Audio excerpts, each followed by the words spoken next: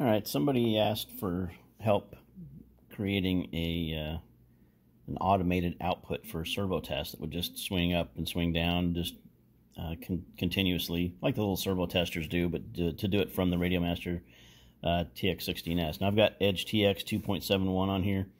And if you've got a different operating system, this may change a little bit, but probably a number of ways to do this. Maybe there's an easier way. Here's what I come up with. So click on the model, and we're going to go over. First we need to set up some logical switches. Now I'm using L20, 21, and 22, but you can use whatever you want.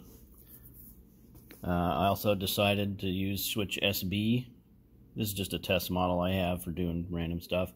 And the way I'm doing it, if the switch is not, so when you put the switch forward, that deactivates the test output.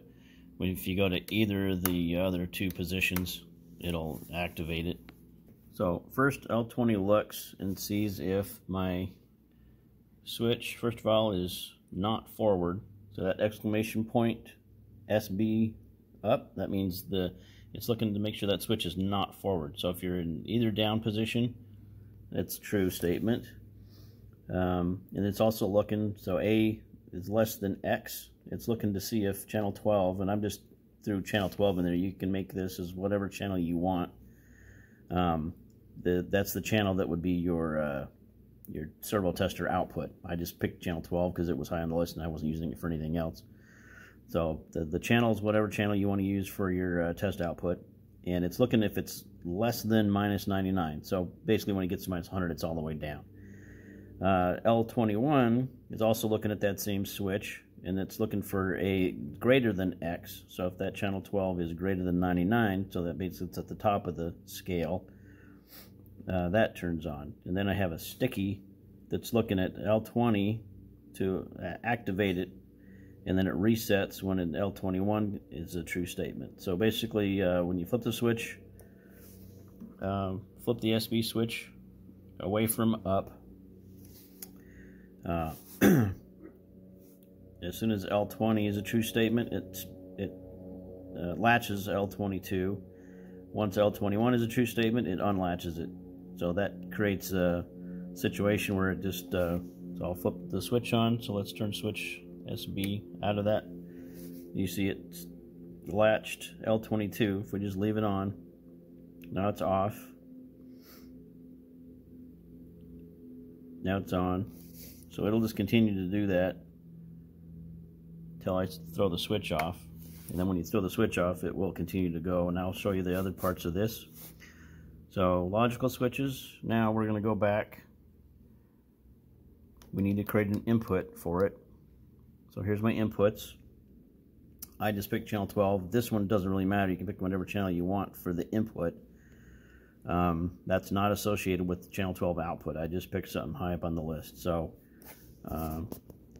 let's select that. There we go. Okay, so I just put input name test on there. Now the source is the L22. That's our sticky bit. That's all you really got to put in here. Give it a name if you want, and then give it the source. Okay. Now that we have our source, back out of that. Now we got to go over to our mixes. Okay. Now the mixes you do have to have on the right channel. So you see here I've got channel 12. And now you're using the source as that input test that we just created. That's here. And then the only other thing you got to change in here is your delays. You want to make it go slower or faster, you just change these two delays and you can have them different. I've got them currently set for 5 seconds. So now again, when I flip the switch, now you can see the output takes 5 seconds to go full span, and then when it gets to the top, it resets, goes back down.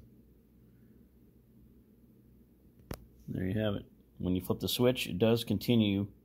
So let me flip the switch off and turn it off. It will go to the opposite end and stop.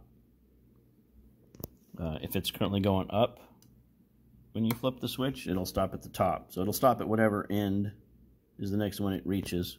If I flip it again, now it'll go back down to the bottom and stop.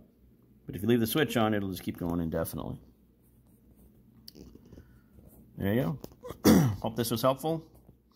Thanks for watching.